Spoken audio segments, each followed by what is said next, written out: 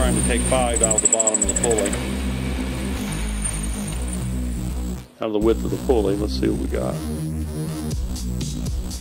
There we go. We're a few thou over. We're fine. It's just a pulley.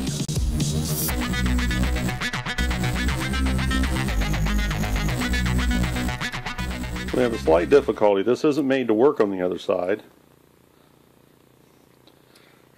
And I'm abutting the square-headed bolt for my threading dial to get this setting, which is sloppy.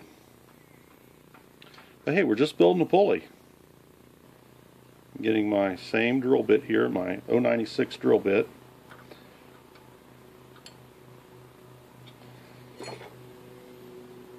Just fitting in the clearance there.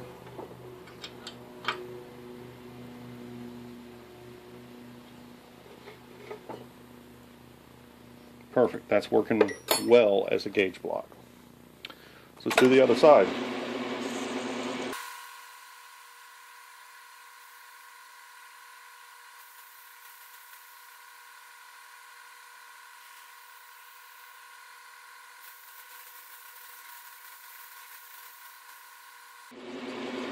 Alright, let's check our belt fit. I'm not quite there all the way yet.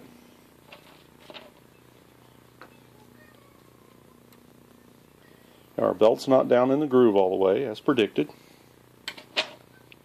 Let's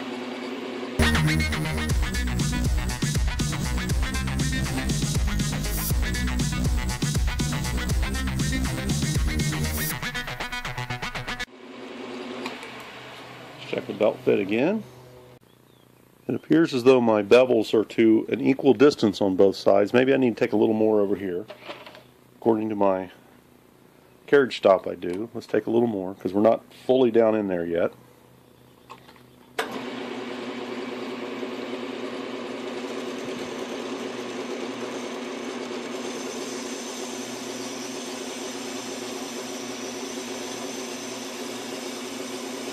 Make this nice and slow.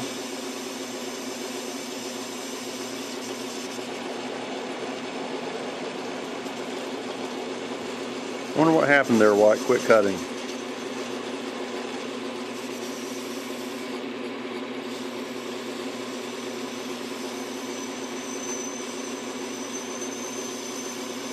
Interesting. So on the way out, it rubbed over an area rather than cutting.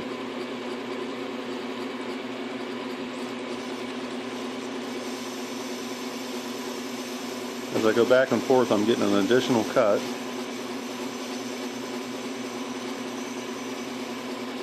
Maybe I have a buildup on my tool.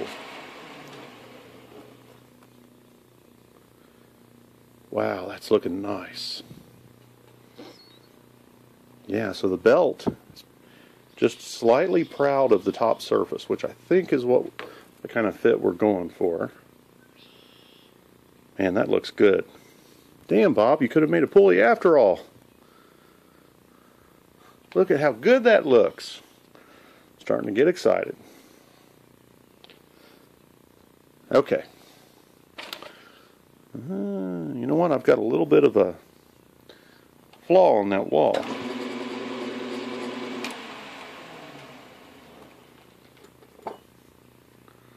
See if we got something on the tool bit here.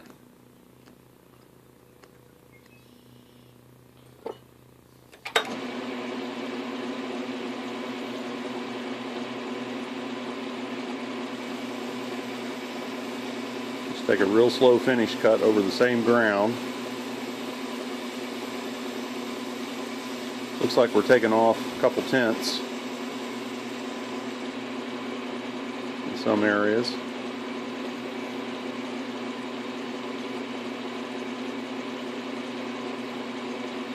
All the way to full depth.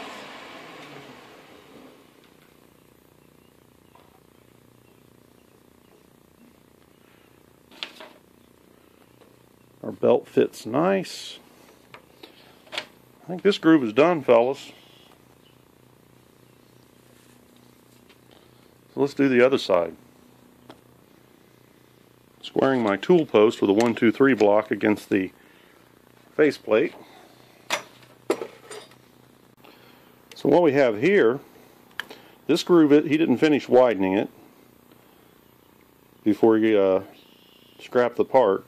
So we're at 352, and the groove needs to be 395. So I've got to come out 43 thousandths. And we can clearly see it's thicker on this side than this side, so I'm going to take it all over here. So there's our touch off. And I have to go 43 thousandths, so let me find a drill bit. And we'll do it the same way we did the bevels. Using this little 43 thousandths drill bit as a spacer, I've set my carriage stop. Pull my cross slide back. Move over a little bit for a cut. Walk down the carriage. We're ready to do it.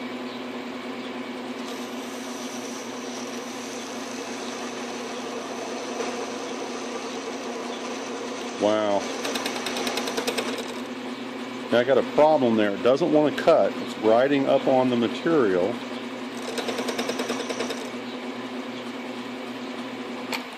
Going to solve this problem. Started out cutting and then failed. Having to use this style bit because I don't have a tool to get in there. Maybe I should be using a cutoff. Let's try the cutoff. Here we go.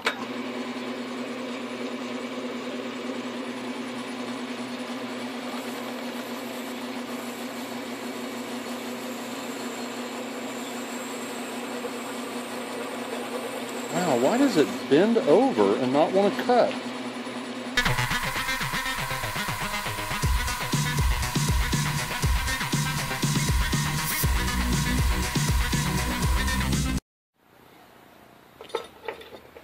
We'll change this over to a proper bit.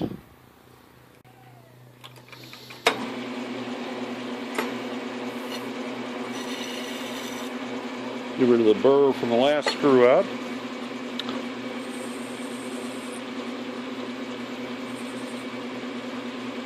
Get a touch-off point. There we go. Reset my carriage stop.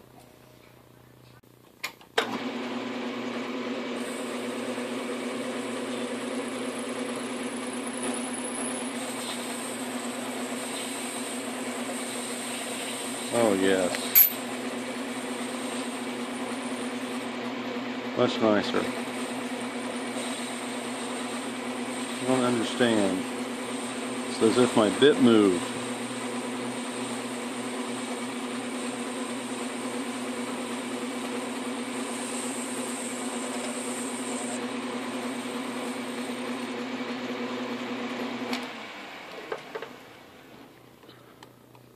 What do we have? We have 358. I have to go to 395. Something moved and I got a step in there.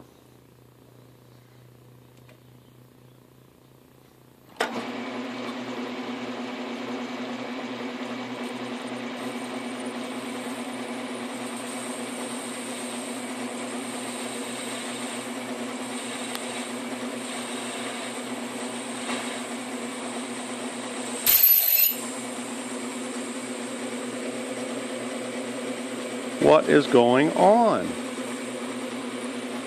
Nothing is hitting.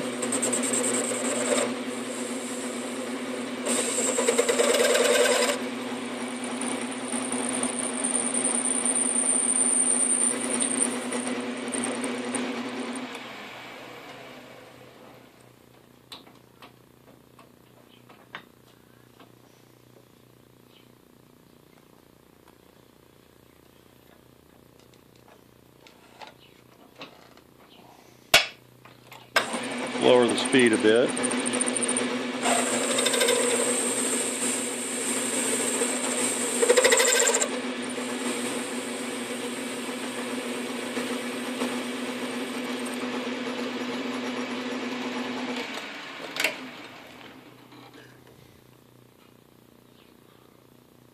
365.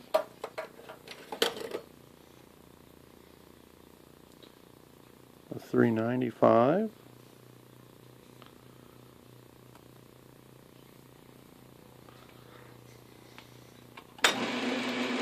Move the carriage over some more.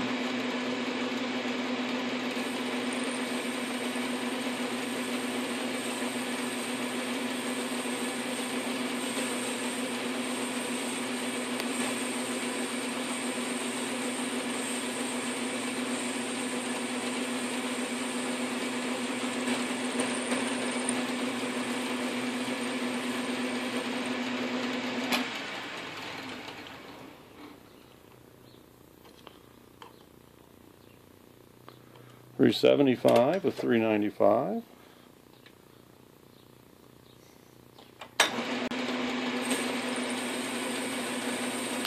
Move the carriage up against the stop. I think this will probably be a little bit short. I'm trying to do a finish cut anyways, just in case. Nice steady.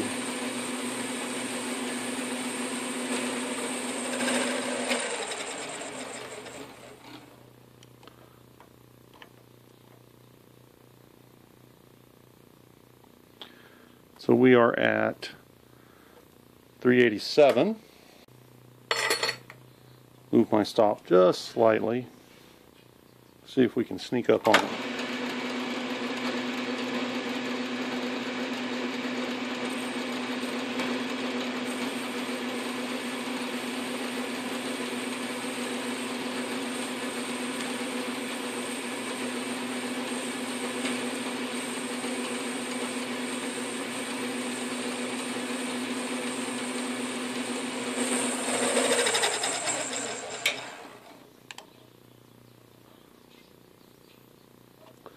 So we're at 390, need to go another 5 thou.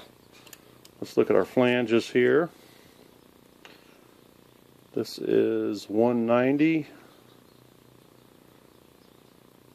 This one is almost 200, 197. So we want to take a little bit off the other side, if at all possible. So we will reset the tool.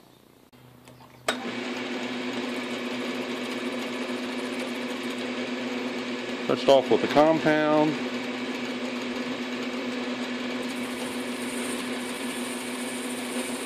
Got the compound set at 15 degrees.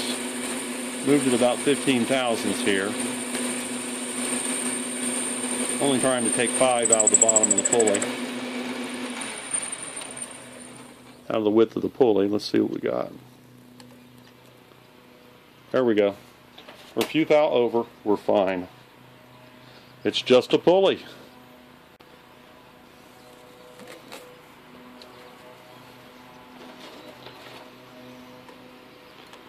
So we are at 190 on this side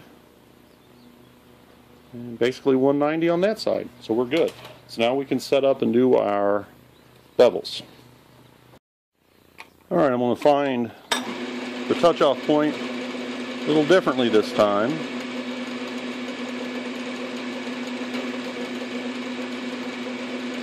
By actually touching the corner and moving the compound.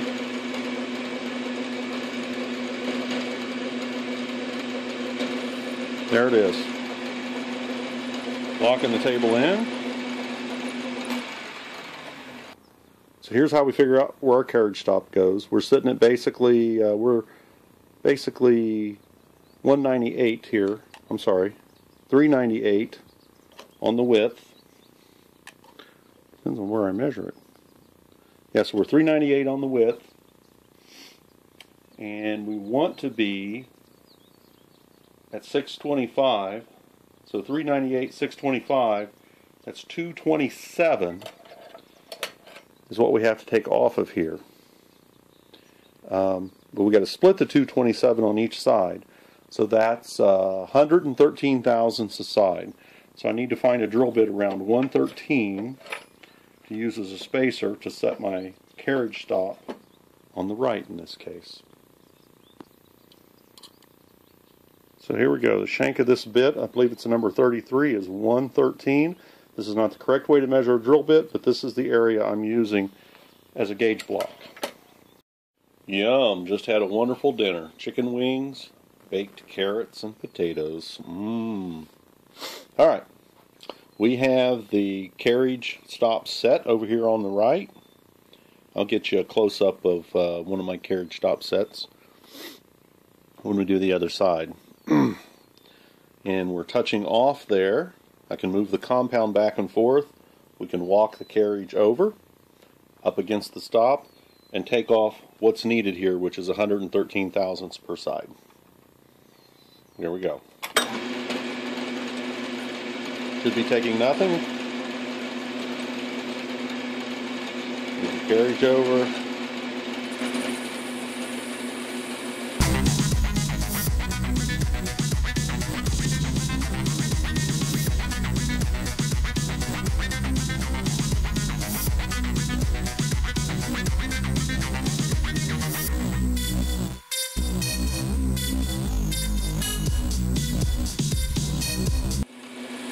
I'm going to check this. I've got another movement of the carriage left.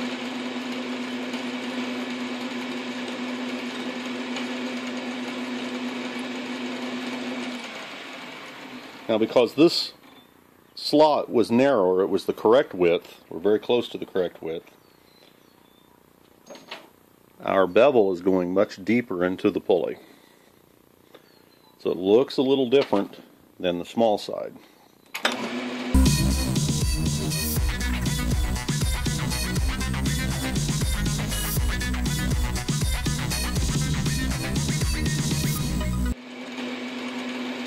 And this will be the last cut.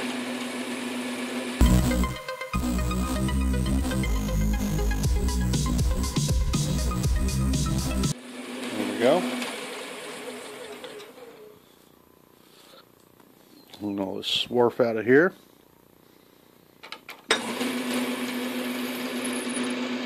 There we go.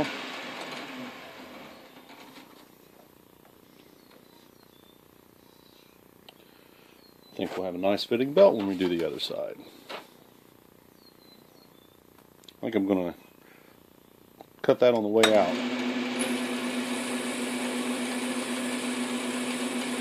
See if it improves the finish a little bit.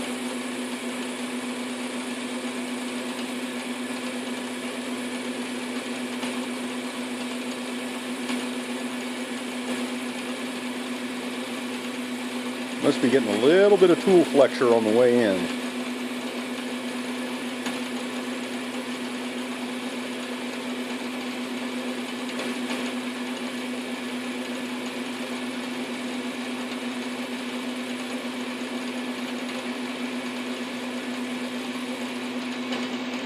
There we go.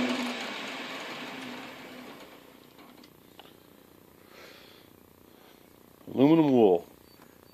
Let's reset and do the left flange.